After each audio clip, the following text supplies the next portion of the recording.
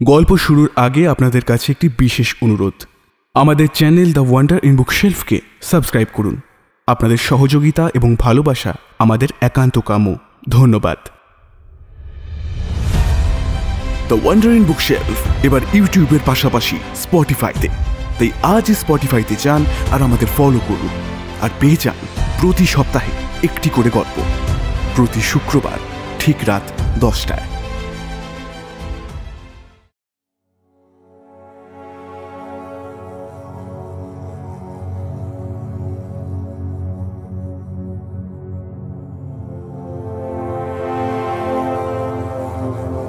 গল্পের দেশে আপনাদের নিয়ে যেতে আমরা আবার তৈরি। বিচিত্র এই দেশ রোমাঞ্চ এবং রহস্যে ভরা। সাহিত্যের এক বিপুল সম্ভার নিয়ে আমাদের বিশেষ প্রয়াস দ্য ওয়ান্ডার ইন বুকশেলফ। থাকবে বাংলা ও বিশ্ব সাহিত্যের ঝুলি থেকে বাছাই করা কিছু গল্প। আর আমাদের আজকের গল্প সুতপা ভদ্র সরকারের লেখা বিডিও সাহেবের ডাকবাংলো। এর আগেও আপনারা আমাদের চ্যানেলে সুতপা ভদ্র সরকারের লেখা শিবনারায়ণ ও সর্বজয়া গল্পটি শুনেছেন। আজকের গল্পের মূল চরিত্রে শুভ ও সমৃদ্ধি, অন্যান্য চরিত্রে সাংখ্য, অগ্নিশ্বর, রাজদীপ, অনমিত্র ও শিব। গল্পে পোস্টার ডিজাইনে সৌমদীপ, সাউন্ড ডিজাইনে শুভ, সমগ্র পরিচালনায় আমি সমৃদ্ধি ও শুভ। শুরু হচ্ছে আজকের গল্প বিডিও সাহেবের ডাকবাংলো।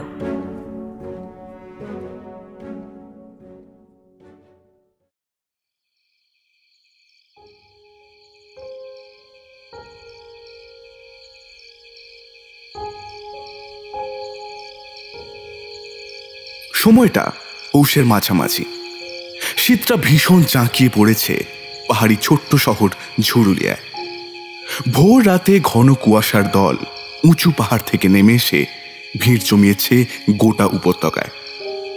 সে নিশ্ছিদ্র কুয়াশাকে ছিন্ন ভিন্ন করে দিতে চাইছে অ্যাম্বুলেন্সের হেডলাইটের আলোটা। সাইরেন বাজাতে বাজাতে পাহাড়ি নিস্তব্ধতাকে খান খান করে ছুটে চলেছে সাদা গাড়িটা। আরশির ঘুমটা ভেঙে গেল সাইরেনের আওয়াজে। ওর মনটা বড় খারাপ হয়ে গেল। এই অ্যাম্বুলেন্সের বিশেষ ধরনের আওয়াজটা যেন অমঙ্গলের বার্তা বয়ে আনে। আরশি তখন অনেক ছোট। ঠিক এই রকম সাইরেনের আওয়াজেই হঠাৎ করেই জেগে উঠেছিল ঘুমন্ত আরশি। সেদিন ওর মাকে নিয়ে অ্যাম্বুলেন্স ছুটে চলেছিল কোন এক হাসপাতালের উদ্দেশ্যে। আরশির মা ওই হাসপাতাল থেকেই পরপারের উদ্দেশ্যে যাত্রা করেছিলেন। তাই আজও এত বছর পরেও অ্যাম্বুলেন্সের সাইরেনের আওয়াজ শুনলেই কেমন যেন অস্থির হয়ে ওঠে আরশি। আজ আর বিছানায় শুয়ে থেকে লাভ নেই। কোনো মতেই দু চোখের পাতা সে আর এক করতে পারবে না। পাশে দীনানাথ অকাতরে ঘুমোচ্ছে। দীনানাথের দিকে মায়া জড়ানো চোখে একবার তাকায় আরশি। লোকটা তার থেকে বয়সে প্রায় বছর 12 বড়। তাই হয়তো এতটা চোখে হারায় আরশিকে। আস্তে আস্তে বিছানা ছেড়ে উঠে দাঁড়ায় আরশি।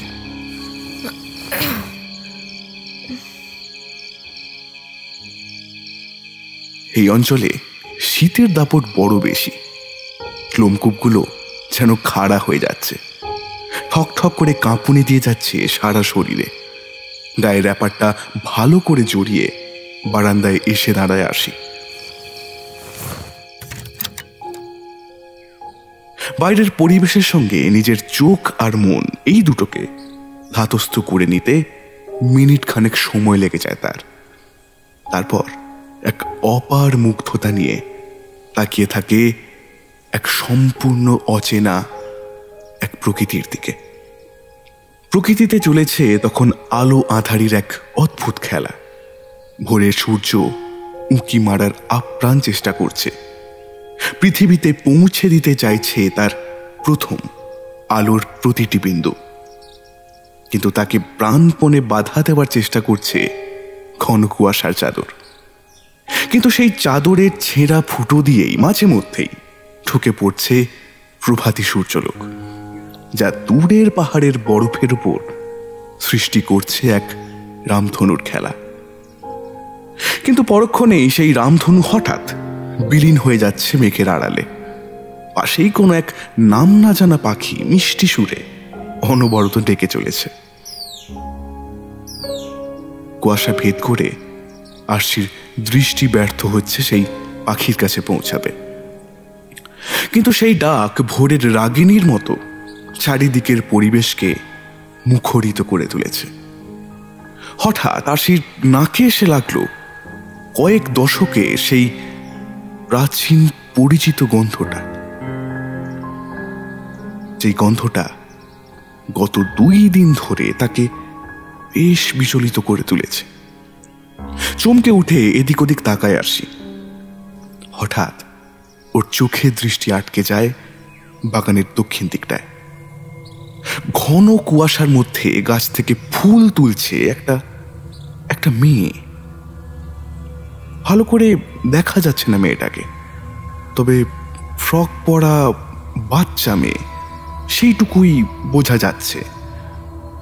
আরশি মুহূর্তের জন্য একটু আনমনা হয়ে পড়েছিল, আর তারপরই হঠাৎ করেই যেন কর্পূরের মতোই উড়ে গেল মেয়েটা। কোথায় গেল মেয়েটা? একটা ভয় অস্বস্তির অনুভূতি বয়ে যেতে লাগলো আরশির শিরদাঁড়া দিয়ে। হঠাৎ করেই প্রচন্ড ঠান্ডার মধ্যে দিয়ে একটা বরফ শীতল ঠান্ডা বাতাস যেন এসে লাগলো আরশির চোখে মুখে। বারান্দায় দাঁড়িয়ে থাকতে এবার অস্বস্তি বোধ করছে আরশি। ধীর পায়ে ঘরে ঢুকে দীনানাথের লেপের মধ্যে নিজের শরীরটাকে সেঁধিয়ে তুলে আরশি। মানুষের শরীরের উত্তাপে আরশির শরীরটাও আস্তে আস্তে গরম হয়ে উঠল।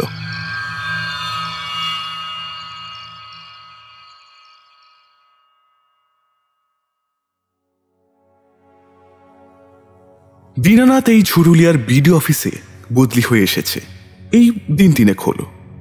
সঙ্গে ওর নবপরিণীতা স্ত্রী আরশি। আরশির জেদের জন্যই ও অফিস লাগোয়া ডাকবাংলোতে দীনানাথ থাকতে বাধ্য হয়েছে।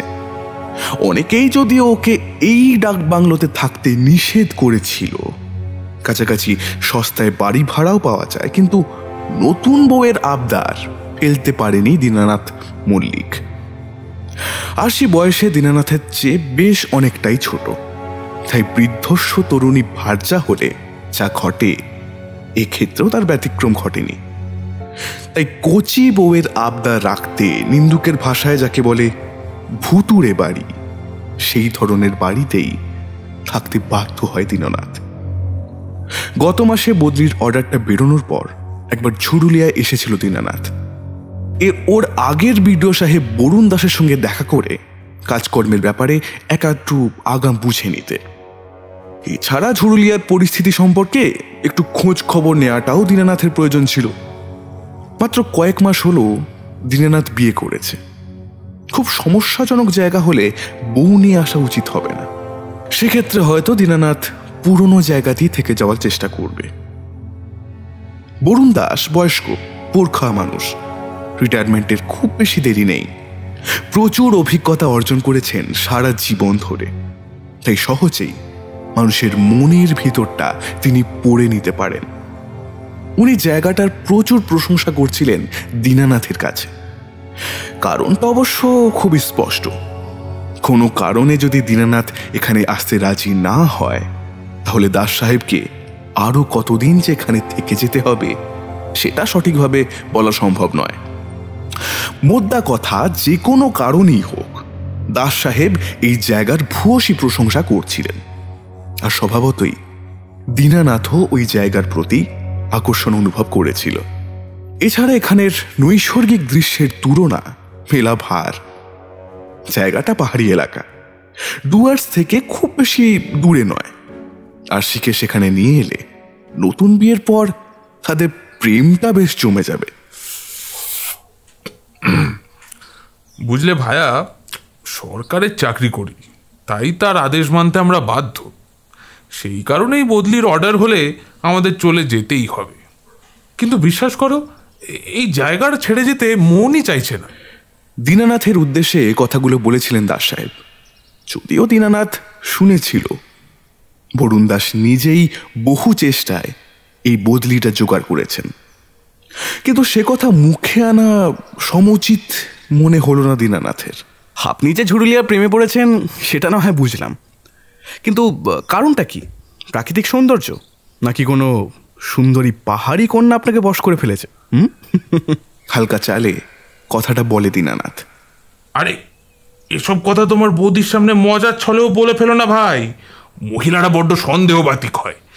তার উপর আমার গিন্নির আবার ওই রোগটা একটু অতিরিক্ত মাত্রাতেই রয়েছে। আসলে এখানের মতো বিশুদ্ধ বাতাস তুমি কলকাতার আশেপাশে খুঁজেও পাবে না। জল ভীষণ ভালো, খুব তাড়াতাড়ি হজম করিয়ে দেয়, শাকসবজি বেশ সস্তা, আর পাহাড়ি নদীতে টাটকা মাছও পাওয়া যায়। প্রাকৃতিক সৌন্দর্যের কথা আর কি বলবো, ওটা তো তুমি নিজের চোখেই দেখতে পাচ্ছ। বাঙালিদের পক্ষে একেবারে আইডিয়াল স্পট বলতে যাবো যায় ঝুরুলিয়া হলো তাই, বুঝলে কিনা? হ্যাঁ, এই কথাটা আপনি ঠিকই বলেছেন। টাটকা মাছ আর পাহাড়ে থাকার লোভে বাঙালিরা যে কোনো প্রতিকূলতাকে আপোষ করে নিতে পারে। আহা, এখানে হঠাৎ প্রতিকূলতার কথা উঠছে কেন? আমি কি তোমায় মিথ্যে কথা বলছি নাকি? দাস সাহেব কি মনে মনে প্রমাদ গুনলেন? ওনার চোখ মুখের ভঙ্গি যেন সেই কথাই বলছে। এমা, আপনি কথাটা খারাপভাবে নেবেন না, আমি কিছু মিন করতে চাইনি, এমনি ক্যাজুয়ালি বলেছি। তবে তোমাকে একটা পরামর্শ দেব। তুমি না ওই সরকারি ডাকবাংলোয় থেকো না, আমি একটা বাড়ি ভাড়া নিয়ে থাকি। তুমি যদি চাও আমি কথা বলে দেখতে পারি বাড়িওয়ালার সঙ্গে। একটু দোনামোনা করে কথাটা বলেই ফেললেন দাস সাহেব। দীনানাথ একটু অবাক হয়। কেন দাদা, বাংলোয় থাকতে অসুবিধা কোথায়? না, ওই আসলে বাংলোটা বহুদিন ধরে রিপেয়ার করা হয়নি, জায়গায় জায়গায় পলেস্তারা খসে গেছে, এই আর কি। সেখানে গজিয়ে গেছে বট অশ্বত্থের শিকড়। এ বাগানটাও পরিচর্যার অভাবে জংলা গাছে ভরে গেছে, সাপের আড্ডা সেখানে। ওই ডাকবাংলো কোনোভাবেই বাসযোগ্য নয়। দাস সাহেবের বলা কথাগুলো ঠিক যেন বিশ্বাস হচ্ছিল না দীনানাথের। আরো কিছুক্ষণ দরকারি কথাবার্তা বলার পর দীনানাথ বেরিয়ে এলো দাস সাহেবের রুম থেকে। দীনানাথকে স্টেশন অবধি অফিসের গাড়ি করে পৌঁছে দেওয়া হলো। দাস সাহেবের হঠাৎ করে জরুরি কাজ পড়ে যাওয়ায় উনি যেতে পারলেন না। এতে অবশ্য দীনানাথ খুশি হলো, কারণ দীনানাথকে স্টেশন অবধি সঙ্গ দিল সেকেন্ড অফিসার মৈনাক। মৈনাক প্রায় দীনানাথের সমবয়সী। ওর সঙ্গে কথা বলে বেশ ভালোই লাগছিল দীনানাথের। আচ্ছা মৈনাক, এই বিডিও কোয়ার্টারটা সারাই করার ব্যবস্থা করা যায় না? শুনলাম নাকি ওটার ভীষণ খারাপ অবস্থা। গাড়িতে যেতে যেতে মৈনাককে উদ্দেশ্য করে কথাগুলি বলল দীনানাথ। আরে কোয়ার্টার বললে কিন্তু ওই প্রাসাদসম বাড়িটাকে অপমান করা হবে। বাগান ঘেরা ওই বিশাল বাড়িটা এখানে বিডিও সাহেবের ডাকবাংলো নামে পরিচিত। এবারে বাড়িটার রিপেয়ারিং হয়তো সম্ভব, কিন্তু সেখানে কি থাকাটা আদৌ সম্ভব হবে? নিজের মতামত ব্যক্ত করে মৈনাক। অত্যন্ত বিস্মিত হয় দীনানাথ। কেন কেন থাকা সম্ভব নয় ওই বাংলোতে? সে কি, আপনাকে দাস সাহেব কিছু বলেননি? হ্যাঁ বলেছেন তো, ওই ডাকবাংলোটা রিপেয়ার করা হয়নি বহুদিন, বসবাসের অযোগ্য হয়ে উঠেছে, তাছাড়া ওই সাপের উপদ্রব থাকতে পারে এইসব। তার মানে দাস সাহেব আপনার কাছে আসল কথাটা চেপে গেছেন। ড্রাইভারের কান এড়িয়ে দীনানাথের কানের কাছে নিজের মুখটা এগিয়ে নিয়ে এসে ফিসফিস করে বলে মৈনাক। আসল কথাটা তাহলে কি? ফিসফিস করে জানতে চায় দীনানাথ। একটু ধৈর্য ধরুন, স্টেশনে পৌঁছে ঘটনাটা বলা যাবে। গাড়িতে এরপর আর গল্প জমল না। দুজনেই হঠাৎ করে যেন মৌনব্রত অবলম্বন করল, কিন্তু ভিতর ভিতর কেমন যেন ছটফট করতে লাগলো।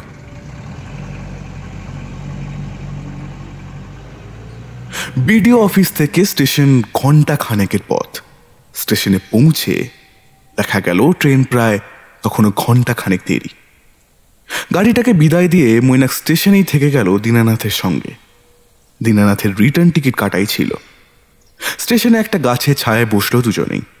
স্টেশন মাস্টার জানালেন ট্রেন প্রায় আধ ঘন্টা দেরিতে চলছে, তার মানে এখনো প্রায় ঘন্টা দেড়েক সময়।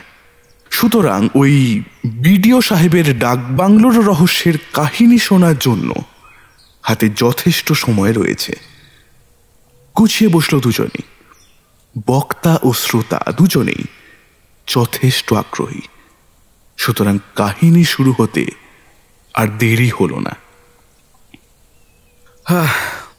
বেশ, চলুন, আর দেরি করবেন না মৈনাক, শুরু করুন। অধৈর্য হয়ে পড়েছে দীনানাথ। মৈনাক বলতে শুরু করে, দেখুন, আমি যেটা বলবো সবটাই কিন্তু লোকমুখে প্রচলিত কথা। সত্যটা যাচাইয়ের সুযোগ বা সাহস কোনোটাই আমার হয়নি। বছর 30-32 আগের কথা। এই ডাকবাংলোতে বিডিও হিসেবে এসেছিলেন অনুপম মিত্র নামে এক ব্যক্তি। সঙ্গে ছিল তার সুন্দরী স্ত্রী ও ফুটফুটে এক মেয়ে। বিডিও সাহেবের ডাকবাংলোর পিছন দিকে রয়েছে এক সার্ভেন্ট কোয়ার্টার। সেখানে থাকতো টগর মুর্মু আর তার ছেলে বিকাশ। টগর মুর্মুর বয়স 40-এর কিছু বেশিই হবে। বিডিও সাহেবের বাড়ির পরিচারিকার কাজটা সেই করত। বাজার হাট করার দায়িত্ব ছিল বিকাশের ওপর। বিকাশ ছিল সুঠাম চেহারার যুবক, ওই বয়স 20-21 হবে। মাধ্যমিক পাশ করেছিল, সুতরাং টেনে টুনে শিক্ষিত বলা চলে। কথাবার্তাতেও যথেষ্ট তুখর ছিল বলে শুনেছি। এবার তার সঙ্গে কোনোভাবে বিডিও সাহেবের স্ত্রীর একটা বিবাহ বহির্ভূত সম্পর্ক গড়ে উঠেছিল বলে শোনা যায়। কিন্তু অনুপম মিত্র ছিলেন কাজ পাগল, সাদাসিধে মানুষ। স্ত্রীর এই প্রতারণা তিনি ঘুণাক্ষরেও টের পাননি। আর যখন টের পেলেন তখন অনেক দেরি হয়ে গেছে। বিকাশের সঙ্গে পালিয়ে গেলেন অনুপম মিত্রের স্ত্রী। সঙ্গে নিয়ে গেলেন বাচ্চা মেয়েটাকেও। কষ্টে, লজ্জায় আর অপমানে সেই রাত্রেই গলায় দড়ি দিয়ে আত্মহত্যা করেছিলেন বিডিও সাহেব। তারপর থেকে যারাই ওই বাংলোয় থাকার চেষ্টা করেছেন তারাই বিভিন্ন ভুতুড়ে ঘটনার সাক্ষী হয়েছেন। রাতে অনেক সময় শোনা যায় বিভিন্ন মানুষের আর্তনাদ, অথবা কোনো মহিলার কান্নার আওয়াজ। বিভিন্ন জিনিসপত্র ভাঙচুরের আওয়াজ পাওয়া যায়। আবার কেউ কেউ একটা বাচ্চা মেয়েকেও বিভিন্ন জায়গায় ঘুরতে দেখেছে। ভারী অদ্ভুত ব্যাপার। যদি অনুপম মিত্র আত্মহত্যা করে থাকেন এবং তার অতৃপ্ত আত্মা যদি ওই বাড়িতে অশরীর কার্যকলাপ চালায়, তাহলে এই বাচ্চা মেয়েটা বা মহিলার আত্মা ওই ডাকবাংলোতে ঘুরে বেড়ায় কেন? জানতে চায় দীনানাথ। দেখুন, আপনার কথা কিন্তু যথেষ্ট যুক্তিযুক্ত স্যার, তবে বহু বছর আগের ঘটনা, তাই সেই ব্যাপারে এখন কিছুই বলতে পারবো না। তবে এই বাচ্চা মেয়েটাকে কিন্তু অনেকেই দেখেছে, আর ওই পুরুষের গলার আওয়াজও অনেকেই শুনেছে। ট্রেন ঢুকছে স্টেশনে। দীনানাথ ব্যস্ত হয়ে উঠে দাঁড়ায়। সেদিন কলকাতায় ফিরে গিয়েছিল দীনানাথ।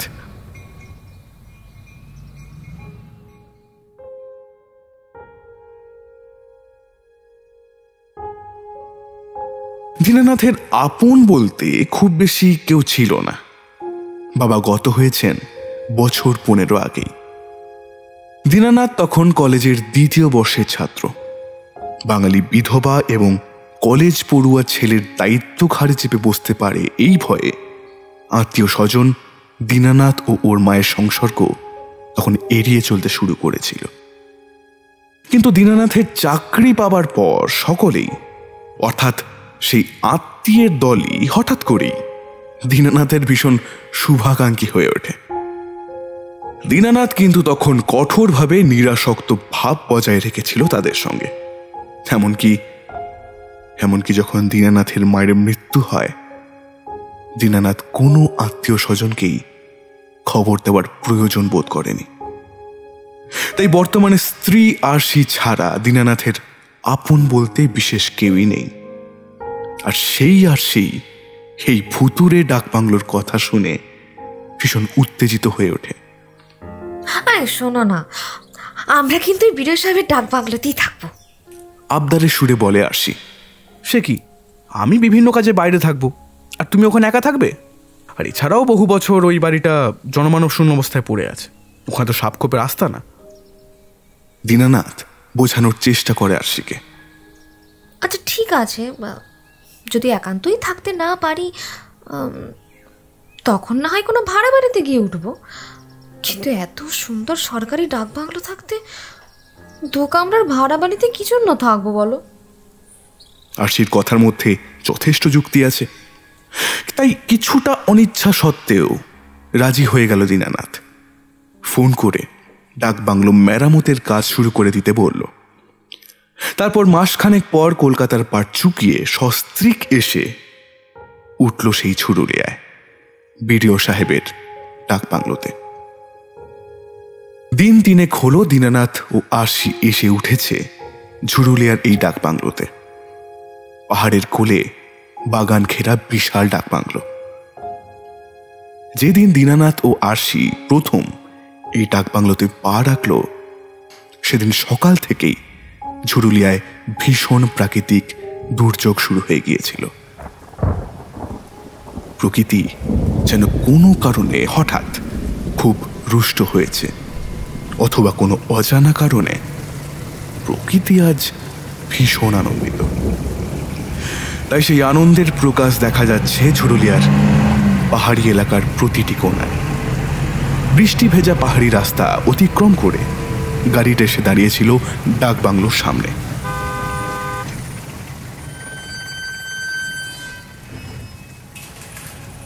বিশাল লোহার ফটক খোলার সময় একটা ধাতবীয় শব্দ হলো। শব্দটার মধ্যে কেমন যেন একটা কান্নার সুর শুনতে পেল আরশি। কুলির দল মালপত্র সব নামিয়ে দিয়ে গেল, কিন্তু কেউ এই বাড়িতে বেশিক্ষণ থাকবার সাহস দেখাচ্ছিল না। বিশাল ড্রয়িং রুমে ঢুকেই থমকে দাঁড়ায় আরশি। কিসের যেন একটা উপস্থিতি টের পাচ্ছে আরশি, নাকি পুরোটাই ওর মনের ভুল? কারা যেন ফিস ফিস করে কথা বলছে এই ঘরের মধ্যে। কয়েক দশকের পুরনো একটা গন্ধ এসে লাগলো আরশির নাকে। প্রবল হাওয়া বইছে চারদিকে, তারপরেও একদম বন্ধ করা অনুভূতি টের পাচ্ছে আরশি। রক্তের একটা আষ্টে গন্ধ মিশে রয়েছে এই ঘরটার বাতাসে, রয়েছে অতিপ্রাকৃতের উপস্থিতির স্পষ্ট ইঙ্গিত। কিন্তু এই অতিপ্রাকৃতের উপস্থিতি কি বাকিরা টের পাচ্ছে? সেটাই হলো প্রশ্নের। দীনানাথের মুখের দিকে তাকায় আরশি, সেখানে কোনো ভাবান্তর দেখা গেল না। বাংলো থেকে পাহাড়ের চমৎকার ভিউ পাওয়া যায় কিন্তু ম্যাডাম, তবে সেটা অনেকটা নির্ভর করে প্রকৃতির খেয়ালিপনার ওপর। মেঘের দল প্রায় ঘুরে বেড়ায় পাহাড়ের আনাচে কানাচে, তাই তাদের মর্জি হলে তবেই পাহাড়ের দেখা মিলবে। এক ভদ্রলোক হাসি মুখে আরশিকে লক্ষ্য করে বলে কথাগুলো। হ্যাঁ, তা পরিচয় করে দিই, ও হলো মৈনাক, ও বিডিও অফিসের 2nd অফিসার, ভীষণ হেল্পফুল ছেলে। স্যার আমাকে বিশ্বাস করেই ডাক বাংলোর মেরামতের দায়িত্বটা দিয়েছেন, সেটা তো আমাকে পালন করতেই হতো। এবার লোকাল লেবাররা এখানে আসতে ভয় পায়, তাই আমি প্রথম ওদের সঙ্গে এসেছি। তবে ভূত বাবাজিদের কিন্তু এখনো দেখা মেলেনি। রসিকতার ভঙ্গিতে কথাগুলো বলে মৈনাক। আপনি নিশ্চিত যে এই ডাক বাংলোতে ভূত বা পিশাচ বা অন্য কোনো ধরনের অতিপ্রাকৃত কিছু অস্তিত্ব নেই? গম্ভীর মুখে সরাসরি মৈনাকের দিকে প্রশ্নটা ছুড়ে দেয় আরশি। না, মানে আমি এই কয়েকদিনে তাদের তো কোনো অস্তিত্ব টের পাইনি, তাই বলছিলাম আর কি। মৈনাক কিছুটা থতমত খেয়ে যায়। আরশি একটু রহস্যময় হাসি হেসে বাড়ির ভিতরের দিকে পা বাড়ায়। মৈনাক একটু পরেই বিদায় নেয় সেই বিডিও সাহেবের ডাক বাংলো থেকে।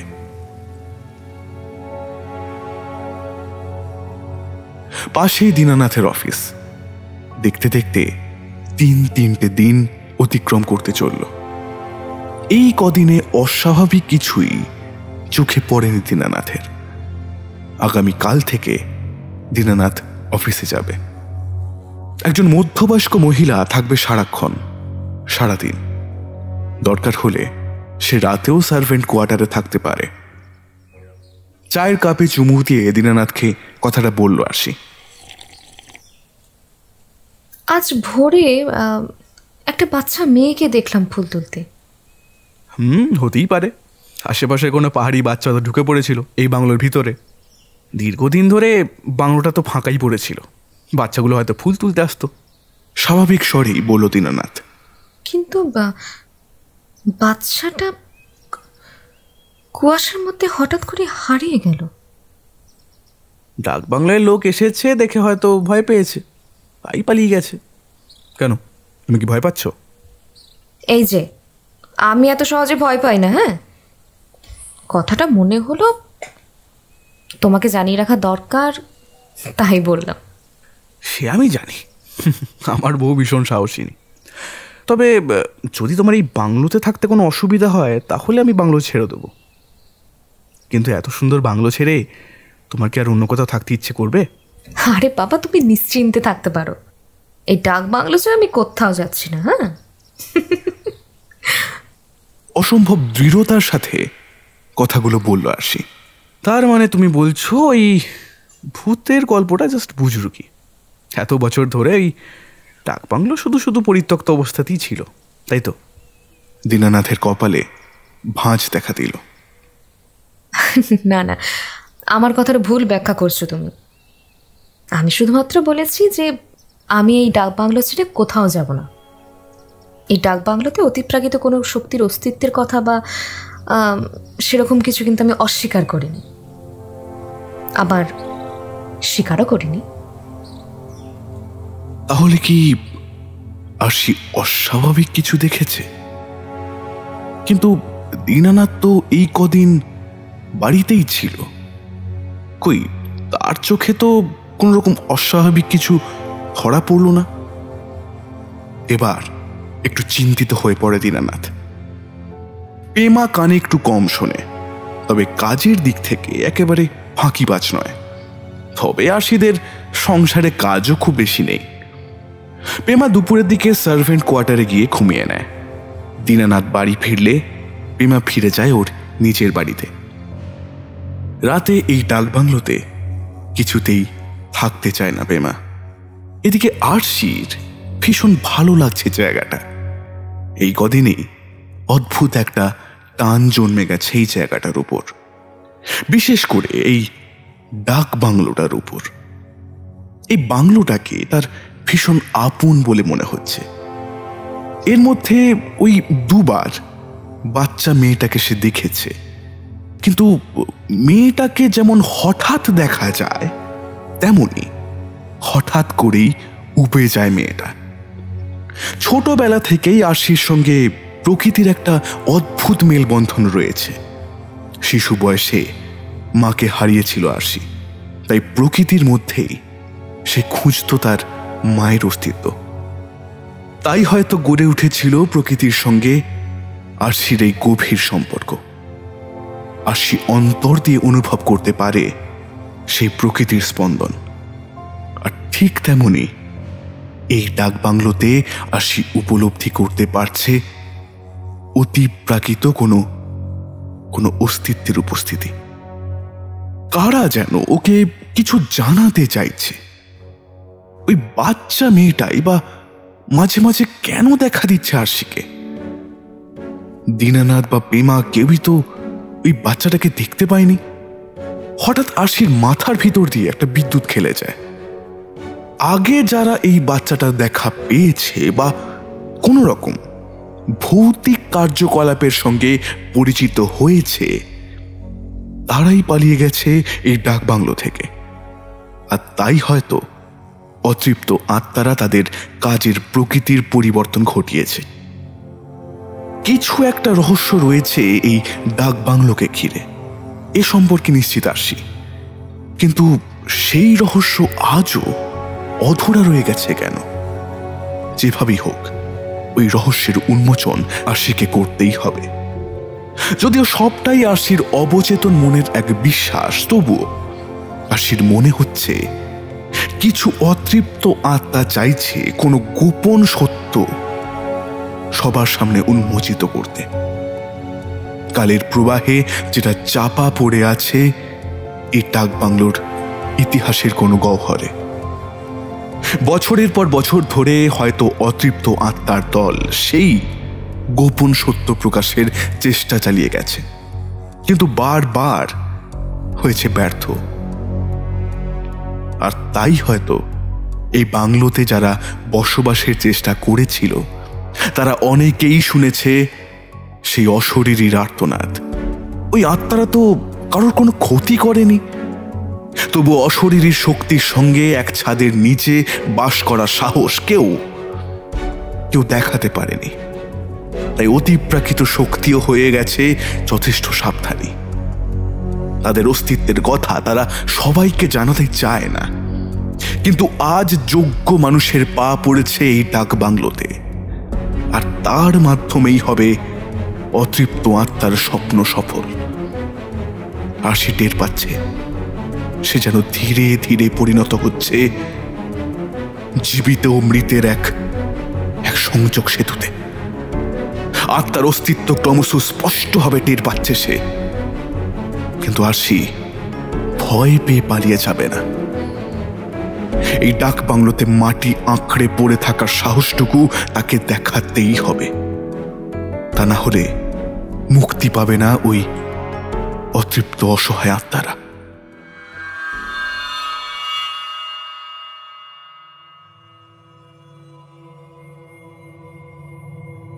দীনানাথের কাছ থেকে ফিরতে আজ রাত হবে। জেলা থেকে এমএলএ সাহেব আসবেন। চাকরি টিকিয়ে রাখার জন্য তার তবেদারি করাটা জরুরি। যদিও সরকারি চাকরি খাওয়ার ক্ষমতা আর যাই হোক নেতাদের নেই, কিন্তু এমন গণ্ডগ্রামে বদলি করে দেবে যে দীননাথ আর আরশির জীবন অতিষ্ঠ হয়ে উঠবে। যদিও ছোট্ট পাহাড়ি এলাকা চুরুলিয়া, কিন্তু পলিটিক্যাল চাপ যথেষ্টই রয়েছে এখানে। ছোট বড় সব ধরনের রাজনৈতিক নেতারা তাদের বিভিন্ন আবদার নিয়ে যখন তখন বিডিও অফিসে হাজিরা দিতে চলে আসে। এদের মধ্যে অয়ন চৌধুরী লোকটা ভীষণ ধুরন্ধর। লোকটার বয়স 40-এর আশেপাশে হবে। চোখের দৃষ্টি ভীষণ ধূর্ত। লোকটার রাজনৈতিক পরিচিতিও যথেষ্টই রয়েছে, আর এই কারণে লোকটাকে চটানো মুশকিল আছে। লোকটা এই এলাকায় একজন নামকরা ঠিকাদার। শোনা যাচ্ছে এই লোকটার জন্যই দাস সাহেব এখানে পাত্তারি গুটিয়ে পালিয়ে গেলেন। অয়ন চৌধুরীর বাবা তীর্থঙ্কর চৌধুরী হলেন এই অঞ্চলের একজন ক্ষমতাবান মানুষ। এখন উনি বাড়িতেই থাকেন। বয়স ওই 70 অতিক্রম করে গেছে, আর তাই হয়তো ধর্মে মনোনিবেশ করেছেন। নিন্দুকেরা অবশ্য বলে এটা নাকি তীর্থঙ্কর চৌধুরীর একটা ভরণ। কম বয়সে উনি ইচ্ছে করলেই ঝুরুলিয়ার রাজনীতিতে যোগ দিতে পারতেন। তাহলে এতদিনে ওনার এমএলএ হওয়াটা কেউই আটকাতে পারত না। কিন্তু উনি অনেকটা ওই যাকে বলে শকুনির মতো। যদিও কিছুটা তফাৎ আছে মহাভারতের শকুনির সঙ্গে, কিন্তু উনি এলাকার শাসক দল ও বিরোধী দল উভয়েরই মামা।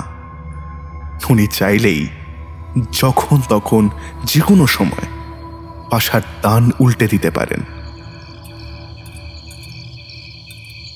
শোনো, আগামী 7 দিনের মধ্যে এখানে একটা রক্তদান শিবিরের আয়োজন করবে, বুঝলে? আর প্রধান অতিথি হিসেবে আনবে নকুল বসাককে। রাতে ডিনারের টেবিলে বসে ছেলের উদ্দেশ্যে কথাগুলো বলেছিলেন তীর্থঙ্কর চৌধুরী। কেন ফালতু ফালতু পয়সা নষ্ট করতে বলছো বাবা? আরো না। খেতে খেতেই উত্তর দিয়েছিল অয়ন চৌধুরী। নতুন বিডিও সাহেব এসেছেন, শুনেছি লোকটা একটু বেশি মাত্রায় সৎ। তাই তার কাছে তোমার ক্ষমতা সম্পর্কে কিছু বার্তা পৌঁছানোর দরকার তো নাকি? শাসক দলের হাত যে তোমার মাথায় আছে সেটা কিন্তু বিডিও সাহেবকে বুঝিয়ে দিতে হবে, বুঝলে? শান্তভাবে কথাগুলো বলেছিল তীর্থঙ্কর চৌধুরী। অয়ন চৌধুরীর তো বিষম খাওয়ার অবস্থা। মনে মনে বলে, জাত শয়তান হয়তো হেকেই বলে। 70 বছর অতিক্রম করে গেছে অনেক দিন আগেই। সারাদিন ভগবত গীতা পাঠ করেন, তবু তার বাবার মাথার ভিতরে কূটনৈতিক বুদ্ধি যেন গজগজ করছে। মুখে যদিও বলল, তুমি যা বলবে আমি তাই করব বাবা। তাই আজ অয়ন চৌধুরী এখানে একটা রক্তদান শিবিরের আয়োজন করেছে। সেখানে প্রধান অতিথি হিসেবে আছেন এমএলএ নকুল বসাক।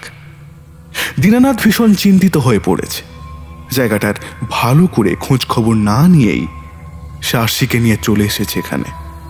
ভেবেছিল সত্যি যদি ওই ডাকবাংলোতে কোনো ভুতুরে সমস্যা দেখা যায় তাহলে একটা বাড়ি ভাড়া করে থাকবে। এবার ভূতের হাত থেকে পালিয়ে রক্ষা পাওয়া যায়, কিন্তু শয়তান মানুষের হাত থেকে সে রক্ষা পাবে কিভাবে? ইতিমধ্যেই অয়ন চৌধুরীর সঙ্গে তার সাক্ষাৎটা মোটেও সুখকর হয়নি। সূর্য মাথার উপর থেকে পশ্চিম আকাশে হেলতে শুরু করে দিয়েছে। আকাশের আবহাওয়াটা বেশ পরিষ্কার। আরশি গায়ের ব্যাপারটা জড়িয়ে নিল। পেমাকে দেখে মনে হলো ও আরশিকে কিছু বলতে চায়। কিছু বলবে তুমি? দিদি, এই বাংলোতে না দানও আছে, তুমি বাহার মাত যাও, ওরা তোমার ক্ষতি করে দেবে। পেমার গলায় স্পষ্ট ভয়ের সুর। থমকে দাঁড়ায় আরশি। তুমি দেখেছো তাদের? নেই দিদি, কিন্তু আমি বছর 10 আগে এই বাংলোতে একবার এসেছিলাম। তখনও বাংলোটা সাফ করা হয়েছিল। তখনকার বিডিও সাহেব তেনাদের বিশ্বাস করতেন না, কিন্তু আমি নিজে ওই বড় ঘরে কোনো লড়কির কান্নার আওয়াজ শুনেছি। হ্যাঁ দিদি, ওটা আমি স্পষ্ট শুনেছিলাম। বড় ঘর মানে ড্রয়িং রুম? হ্যাঁ দিদি। তা দানু কি আজ পর্যন্ত কারোর ক্ষতি করেছে? নেই দিদি, লেকিন। আচ্ছা বেশ, তুমি এই ঘরে বিশ্রাম নাও পেমা। তুমি নিশ্চিন্তে থাকতে পারো, দানও আমার কোনো ক্ষতি করবে না।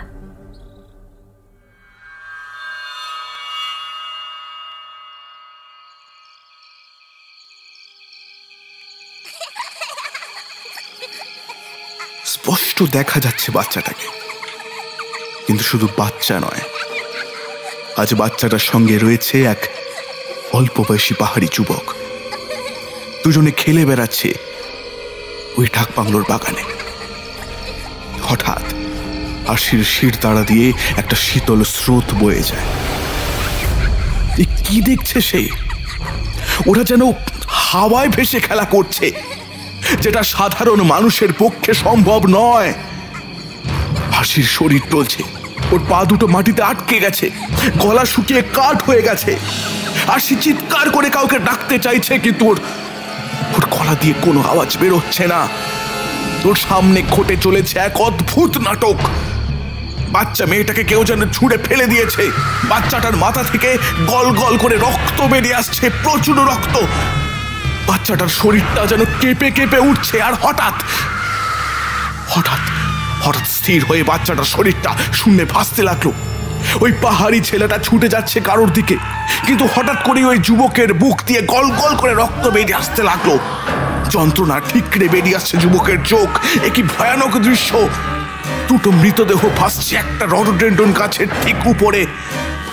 কিন্তু অদ্ভুত ব্যাপার, চারিদিক সম্পূর্ণ নিশ্চুপ, সম্পূর্ণ নিশ্চুপ। ধীরে ধীরে ধীরে ধীরে হাওয়ায় মিশে যাচ্ছে মৃতদেহ দুটো। আর তারপরে আরশির চোখটা বন্ধ হয়ে আসে। হঠাৎ করেই বাগানের মধ্যে জ্ঞান হারিয়ে পড়ে যায় আরশি।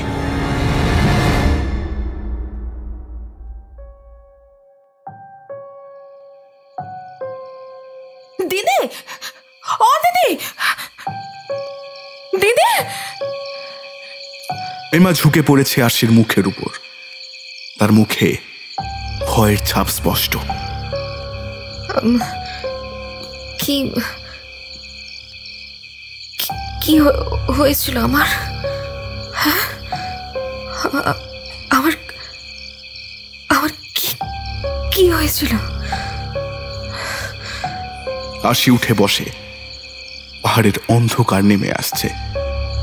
পশ্চিমের আকাশটা গাঢ় লাল বর্ণ ধারণ করেছে। পাখির দল ফিরে যাচ্ছে নিজের বাসায়। আরশি যেন কিছুটা ঘোরের মধ্যে আছে।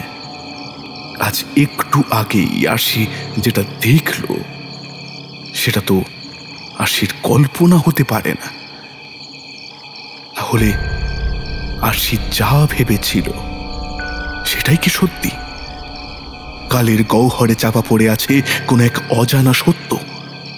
সেই সত্য প্রকাশ্যে আসার জন্যই গুমড়ে গুমড়ে মরছে দীর্ঘ বছর ধরে। কিছু অসহায় অতৃপ্ত আত্মা প্রাণপণ চেষ্টা করছে সেই সত্য জনসমক্ষে উন্মোচিত করার। আরশিকে তো সাহায্য করতেই হবে সেই সব অসহায় আত্মাদের। দিদি, তুমি অজ্ঞান হয়ে গেলে কিভাবে? হ্যাঁ, এখন তোমার শরীর ঠিক আছে তো?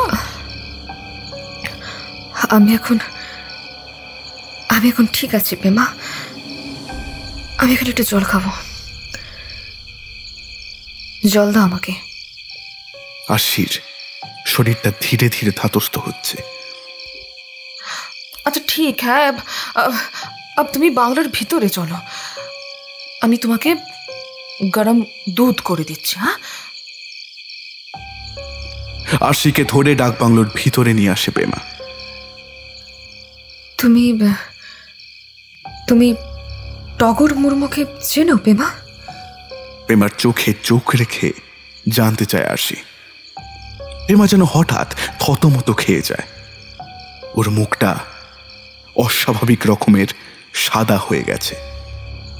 যে টগর মুর্মুকে ওদের এলাকা থেকে তাড়িয়ে দেওয়া হয়েছে সেই টগর ছিল পেমার মাসি। বিকাশ ছিল ওর দাদা। পেমা মাঝে মাঝেই এই বাড়িতে আসতো, খেলা করত বিডিও সাহেবের মেয়ে তিন্নির সঙ্গে। কিন্তু সে কথা আরশির পক্ষে জানা সম্ভব নয়। কি হলো পেমা? আমার কথার উত্তর দিচ্ছ না কেন? তুমি কি টগর মুর্মু বা বিকাশ মুর্মুকে চিনতে? हाँ दीदी, वो টগর আমার মসি আছে। টগর মুর্মু তোমার মাসি হয়? তার মানে বিকাশ ছিল তোমার দাদা। আচ্ছা, তুমি কি ছোটবেলায় বাড়িতে এসেছো?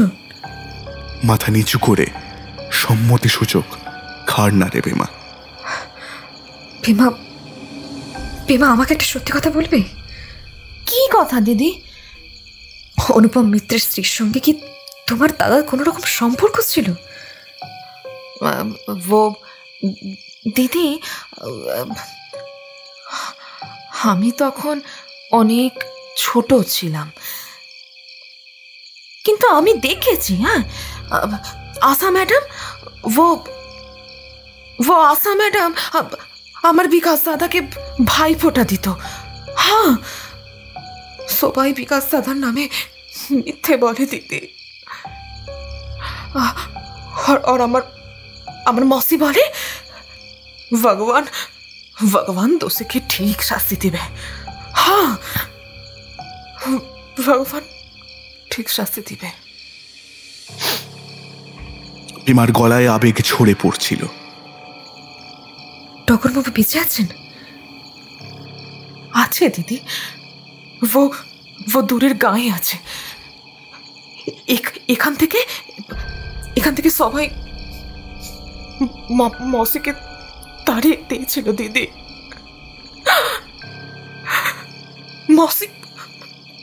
মসি বলেছিল, হ্যাঁ, আমার ভাইয়াকে খুন করা হয়েছে। लेकिन जाना वो पुलिस वालों को भी उन्होंने बताया था। हाँ, सब कुछ बताया था, लेकिन मौसीर कथा केउ विश्वास करेनी, केउ करेनी। और मौसी रंगपुर चले गেল। পেমা, আমি তোমার মাসির সঙ্গে দেখা করতে যাব। আমাকে নিয়ে যেতে পারবে? পারবো দিদি, হ্যাঁ পারবো। পেমাও যথেষ্ট উত্তেজিত।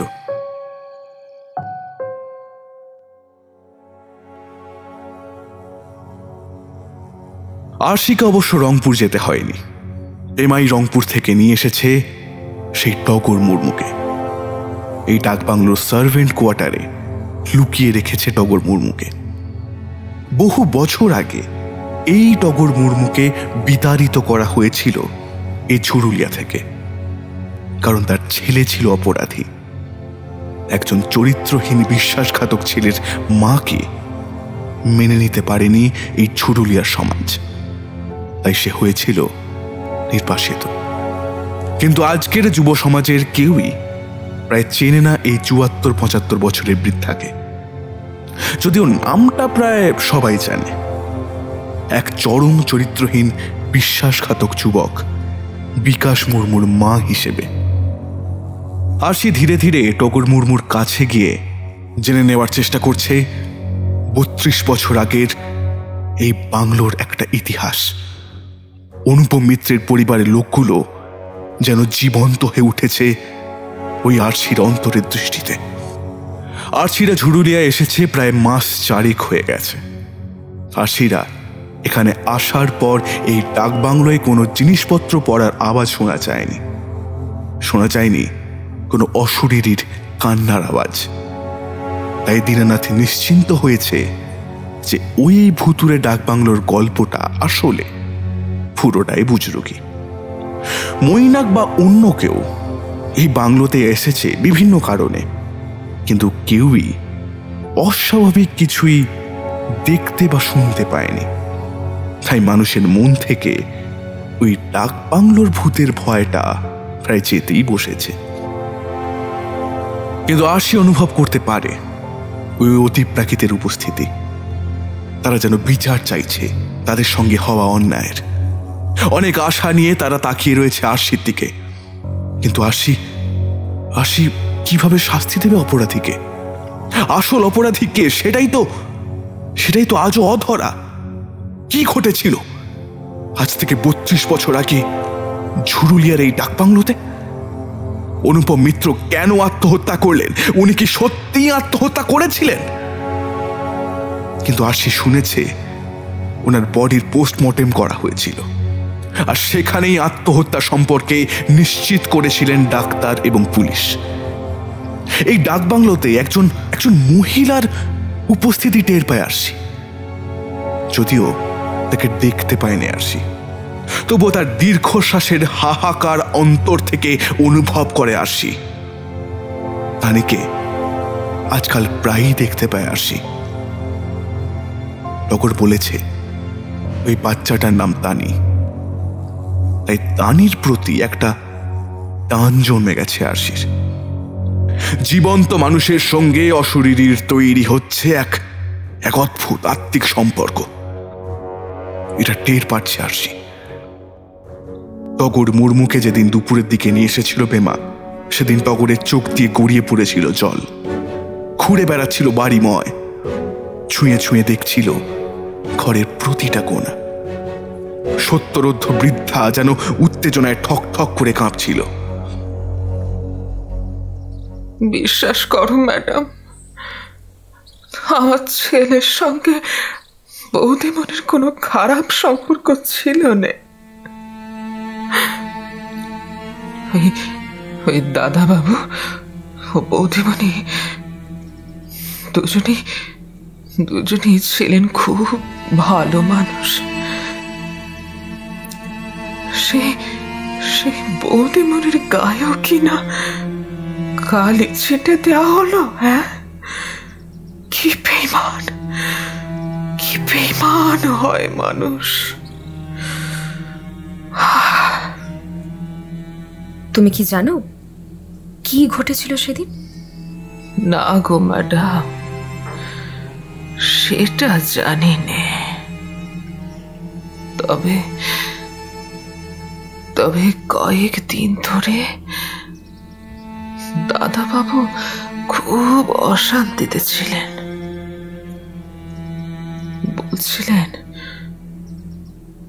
বলছিলেন যে বদলি চেয়ে নেবেন এই ঝুরুলিয়া থেকে। কেন জানো? ওই অফিসের কোনো ঝামেলা হবে। আসলে দাদাবাবু খুব সৎ মানুষ ছিলেন কিনা, আইন মেনে কাজ করতেন, তাই হয়তো সমস্যা হয়েছিল। আচ্ছা, যেদিন তোমার দাদাবাবু আত্মহত্যা করলেন তুমি সেদিন কোথায় ছিলে? আগে বোনের বাড়ি গেছিলাম ম্যাডাম। তবে তবে সেদিন রাতে ওই বাংলোতে বাইরের লোক এসেছিল। সেটা কিন্তু আমি হলফ করে বলতে পারি। হ্যাঁ। তাই নাকি? কিন্তু কিন্তু তুমি তো সেদিন এই বাংলোতে ছিলেই না। আসলে এই বাংলোর সব কাজই আমি করতাম। সন্ধ্যা অবধি কাজ করে আমি পেমাকে নিয়ে ওদের বাড়ি যাই। আর সেদিনই হঠাৎ মুষলধারায় বৃষ্টি নামলো। কালো মেঘে ঢাকা পড়ে গেল রাস্তাঘাট। বোন বললে, আজ আর ডাকবাংলোয় ফিরিস নে দিদি, নদী ভরে গেছে, হরকা বান নামলে ভেসে যাবে। তাই সেদিন ওখানেই থেকে গেল। ভোরবেলা শুনি দাদাবাবু নাকি গলায় দড়ি দিয়েছেন, বৌদিমণি আর তানিকে নিয়ে বিকাশ নাকি পালিয়ে গেছে। আমি দৌড়ে এলুম। ডাকবাংলোতে তখন দেখি পুলিশ এসে গেছে।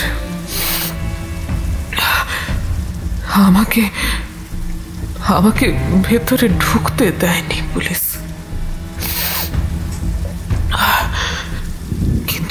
কিন্তু বসার ঘর অব্দি আমি এসেছিল ম্যাডাম। ঘরটা কারা যেন নতুন করে সাজিয়েছে। কারণ কাচের ফুলদানিটা দেখতে পেলুম নে। মাঝে টেবিলটা সরানো ছিল দেওয়াল ঘেঁষে। দরজার যে নতুন পর্দাগুলো ছিল সেগুলো খোলা ছিল। আর একটা আলমারি ছিল বসার ঘরে। সেই আলমারিটিও সেদিন বসার ঘরে আমি দেখতে পাইনি। কেউ যদি সেদিন রাতে না এসে থাকে তাহলে ঘরের অবস্থা এরকম হলো কিভাবে? হ্যাঁ, তুমি এসব কথা পুলিশকে বলনি কেন? বলেছিল ম্যাডাম, আমার কথা কেউ বিশ্বাস করল না। বরঞ্চ সবাই আমাকে মারতে আসছিল। ওই তীর্থঙ্কর বাবুর কথায় এখানকার লোকজন আমার গায়ে হাত তোলেনি ঠিকই,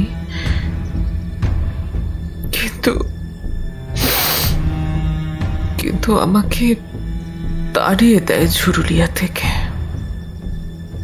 এই তীর্থঙ্কর বাবুকে? এবার আসি হঠাৎ করেই তার ঘাড়ের কাছে কারোর গরম ঘন ঘন নিঃশ্বাসের ওঠা পড়া টের পেল। একটু চমকে উঠে আসি। ওদিকে টগর বলতে থাকে, আগে তীর্থঙ্কর চৌধুরী এখানের বিশাল ক্ষমতাবান লোক, আগে ঠিকাদারি করত, তবে লোকটা মোটেও সুবিধের নয় ম্যাডাম। পুলিশ তোমার সঙ্গে যোগাযোগ করেনি? না ম্যাডাম।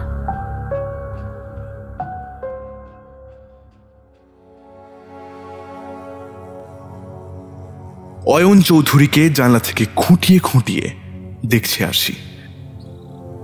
ড্রয়িং রুমের সোফাতে নিজের শরীরটাকে এলিয়ে দিয়ে বসে আছে লোকটা। বছর 40-42 বয়স হবে। পরনে দামি ব্র্যান্ডের কোম্পানি শার্ট, গলায় মোটা সোনার চেন, ঠোঁটের ওপর সযত্নে লালিত মিহি কোপ, গাল পরিষ্কারভাবে কামানো, পায়ে দামি জুতো, হাতের মোবাইলের মূল্য লাখেরও বেশি বলে মনে হচ্ছে। ড্রয়িং রুমে দীনানাথের মুখোমুখি বসে আছে লোকটা। ওর দুজন সাকরেদ বাইরে অপেক্ষা করছে। আসি লোকটাকে এর আগে দেখেনি, কিন্তু কেউ যেন ওকে বাধ্য করছে লোকটার দিকে মনোনিবেশ করতে। আসি বুঝতে পারছে আজ ভয়ানক কিছু একটা অপেক্ষা করছে ওদের জন্য। প্রেমার টগর চুপচাপ দেখছে আরশিকে। আজকে আরশির আচরণ ওদের ভীষণ অদ্ভুত লাগছে। আরশির চোখ অসম্ভব ধরনের লাল। একটু আগেই যখন দীনানাথ ঘরের ভিতর ছিল, আরশি কিন্তু পুরোপুরি স্বাভাবিক ছিল, কিন্তু এই অয়ন চৌধুরী আসার পরই দীনানাথ ড্রয়িং রুমে চলে যায়। আর তারপরই আরশির মধ্যে দেখা যায় এক অদ্ভুত ভাবান্তর। দীনানাথের সঙ্গে অয়ন চৌধুরীর কথা কাটাকাটি চলছে। লোকটা শুধুমাত্র দুর্মুখ নয়, প্রচন্ড প্রচন্ড নির্লজ্জ। দেখুন অয়নবাবু, আমি অত্যন্ত মধ্যবিত্ত পরিবারের ছেলে, কিন্তু ছেলেবেলা থেকেই মা বাবা বলতেন আমাকে সৎ পথে সারা জীবন থাকতে। তাই শত চেষ্টা করলেও এই বয়সে এসে আমি অসৎ হতে পারবো না। আমাকে মাফ করবেন। শান্ত গলায় কিন্তু দৃঢ়তার সঙ্গে কথাগুলো উল্টো দিকের মানুষটাকে জানিয়ে দিল দীনানাথ। শুনুন, এসব বেশি নীতি কথা ছাড়বেন না। হ্যাঁ, ওসব শুনলে আমার খোপড়িতে আগুন জ্বলে ওঠে। আরে বুঝতেই তো পারছেন, অল্প বয়সী স্ত্রীলোককে নিয়ে আমার এলাকাতে এসছেন। বিপদ আপদের কথা কে বলতে পারে? বিপদে পড়লে তো আমরাই বাঁচাবো। আরে একটু বুঝুন, কি করেন। বিশ্রী মুখভঙ্গি করে খ্যাঁ খ্যাঁ করে হাসতে থাকে অয়ন চৌধুরী। এবার দীনানাথের গলা শুকিয়ে আসে।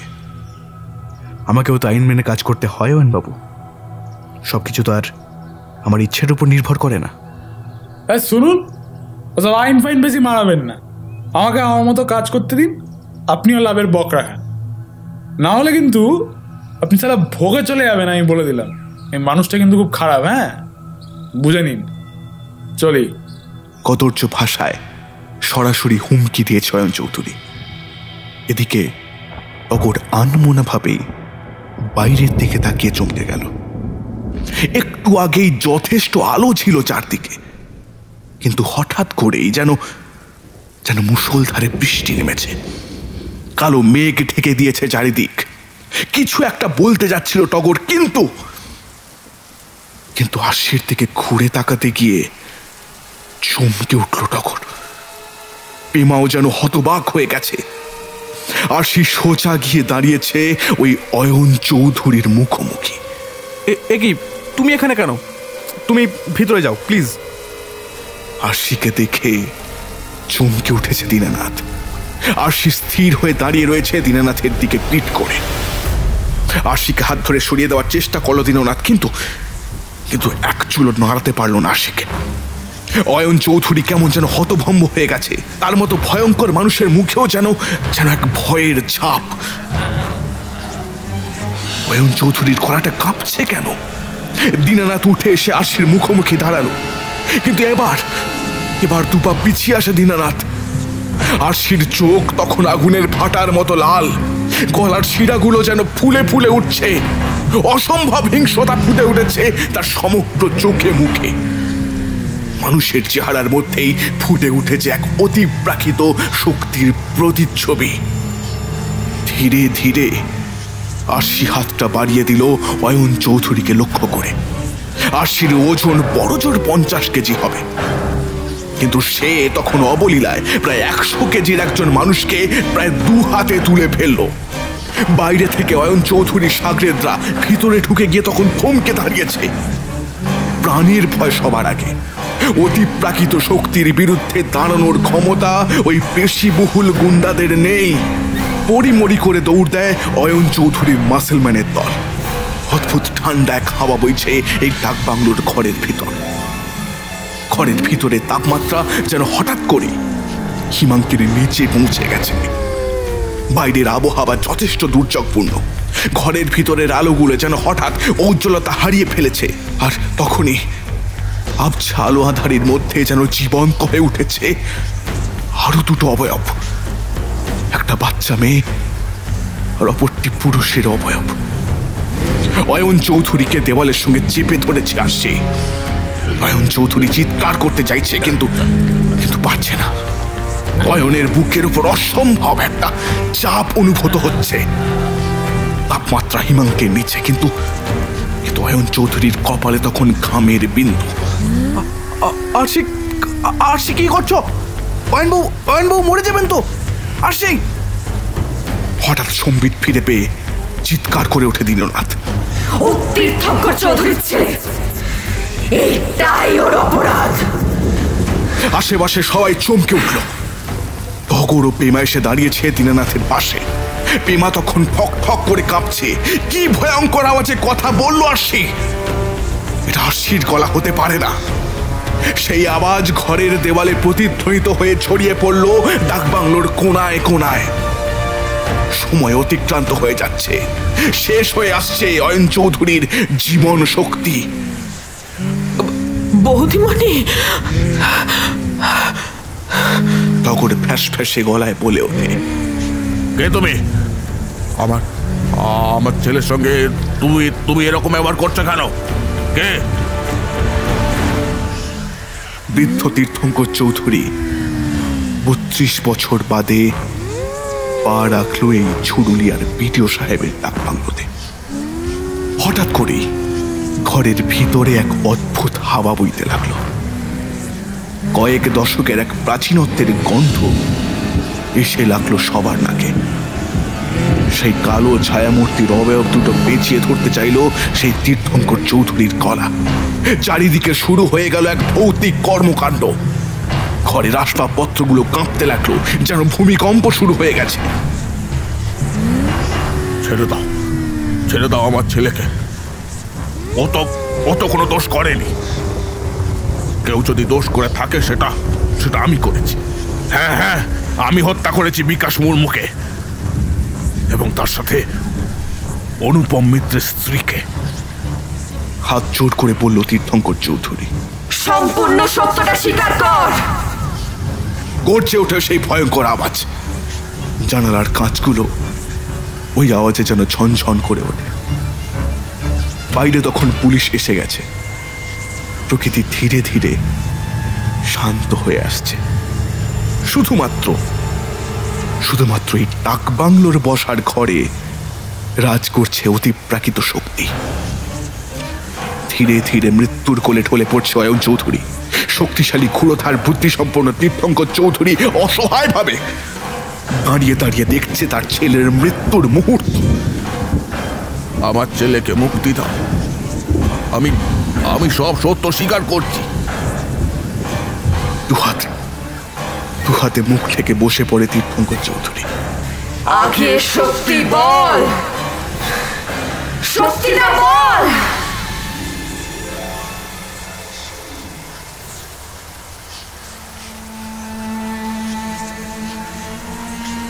আমি তীর্থঙ্কর চৌধুরী আজ থেকে 32 বছর আগে নিজের হাতে হত্যা করেছি অনুপম মিত্রের স্ত্রী, তার বাচ্চা মেয়ে আর ওই বিকাশ মুর্মুকে। অনুপম মিত্রের স্ত্রীর আমি সম্মানহানি করেছিলাম। অনুপম মিত্র ছিলেন একজন সৎ অফিসার।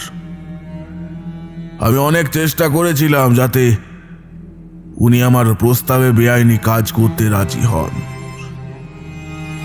কিন্তু উনি বলেছিলেন, দেখুন তীর্থঙ্কর বাবু, আমি অত্যন্ত মধ্যবিত্ত পরিবারের ছেলে, কিন্তু ছেলেবেলা থেকে মা বাবা বলতেন, বাবা সৎ জীবন সৎ পথে থাকবে। এই শত চেষ্টা করলেও এই বয়সে এসে আমি অসৎ হতে পারবো না। আমাকে ক্ষমা করবেন দাদা।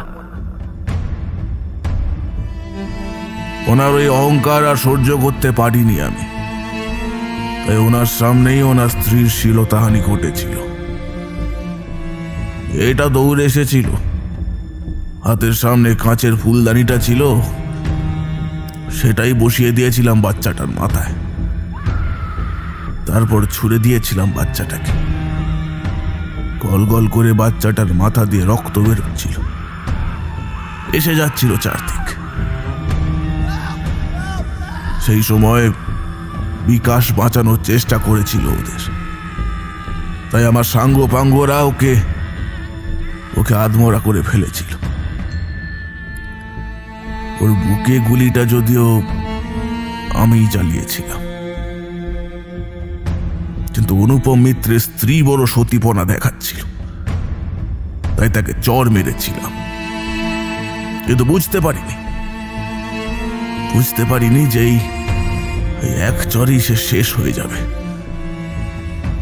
তবে অনুপম মিত্র কিন্তু আত্মহত্যাই করেছিলেন, ওনাকে আমি মারিনি। এই সমস্ত দোষ শুধুমাত্র আমার।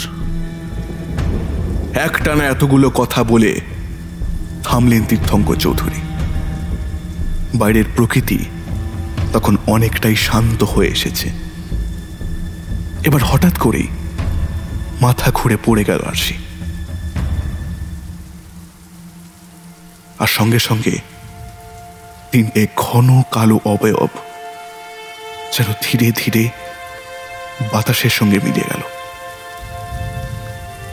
অজ্ঞান হয়ে পড়েছে আরশি। প্রেমা ছুটে এসে ওর চোখে মুখে জল দিচ্ছে। বসার ঘরের তাপমাত্রা আবার ধীরে ধীরে স্বাভাবিক হচ্ছে। ঘরের আলো আঁধারির যে খেলা চলছিল সেটা সরে যাচ্ছে। কয়েক দশকের সেই অদ্ভুত গন্ধটা ধীরে ধীরে সরে যাচ্ছে। নতুন পাহাড়ি ফুলের একটা গন্ধ যেন ভেসে আসছে ঘরে। এবার তীর্থঙ্কর বাবু, আপনি তো নিজের মুখেই শব্দ স্বীকার করলেন। আমরা বাইরে দাঁড়িয়ে সব শুনেছি, তাই আপনাকে আমরা গ্রেপ্তার করবো এই মুহূর্তে, বললেন পুলিশ অফিসার। স্বীকারোক্তি আমি দিয়েছি অফিসার, কিন্তু 32 বছর আগেকার একটা ঘটনা এটা। আমাকে দোষী প্রমাণ করবেন কিভাবে? ভৌতিক ঘটনা বলি কি আর কোর্টে গ্রহণযোগ্য?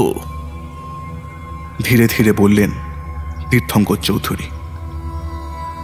অফিসার, একবার বাগানের রডোডেন্ড্রন গাছের গোড়াটা খুঁড়ে দেখতে হবে। প্রমাণ থাকলেও থাকতে পারে, আর সেটা ওইখানেই থাকতে পারে। ক্লান্ত গলায় কথাগুলো বলল আরশি এখন অনেকটাই স্বাভাবিক। টগরের চোখ দিয়ে অনবরত জল গড়িয়ে যাচ্ছে। তার ছেলের গায়ে যে কালিমা লেগেছিল সেটা আজ ধুয়ে গেল। এবার থেকে বিকাশ মুর্মুকে নিয়ে গর্ব করবে এই সমগ্র পাহাড়। চল আয়ন, বাড়ি চল। আমাদের টাকা আছে, ক্ষমতা আছে, চিন্তা করিস না। আমি টাকা দিয়ে মানুষের মুখ বন্ধ করে দেব, বললেন তীর্থঙ্কর চৌধুরী। ও বাড়ি তোমার, আমি ওখানে যাব না। তোমাকে আমি ঘৃণা করি, ঘৃণা। স্পষ্টভাবে বলে অয়ন চৌধুরী। অয়ন! আর্তনাদ বেরিয়ে আসে তীর্থঙ্কর চৌধুরীর মুখ দিয়ে। তার পায়ের তলার মাটি যেন কাঁপতে থাকে। দীর্ঘদিন ধরে নিজের ইচ্ছা মতো চলেছেন, সাফল্য অর্জন করেছেন, কিন্তু আজ হঠাৎ জীবনের শেষ প্রান্তে এসে সময় যেন তার পাপ পুণ্যের হিসেব নিকেশ মিটিয়ে নিতে চাইছে।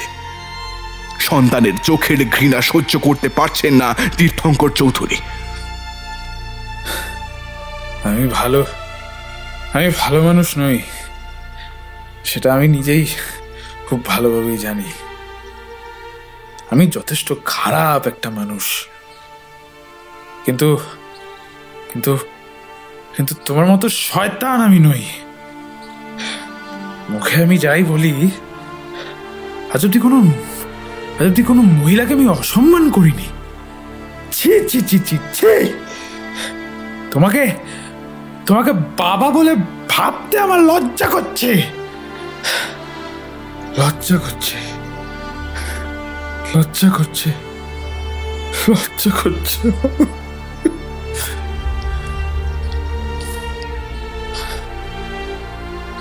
বাচ্চা ছেলের মতো কাঁদতে থাকে অয়ন চৌধুরী।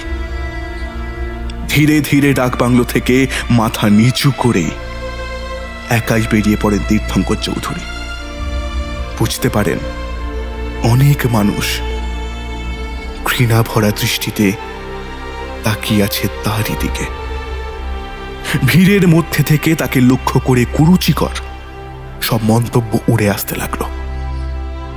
ওই রডোডেন্ড্রন গাছের নিচে পাওয়া যায় তিনটি কঙ্কাল, তবে সেগুলো অনেকটাই মাটিতে মিশে গিয়েছিল। এই গাছটা ঠিক 32 বছর আগেই লাগানো হয়েছিল। তবে তীর্থঙ্কর চৌধুরীকে আর শাস্তি দেওয়া সম্ভব হয়নি পুলিশের পক্ষে, কারণ উনি আত্মহত্যা করেছেন।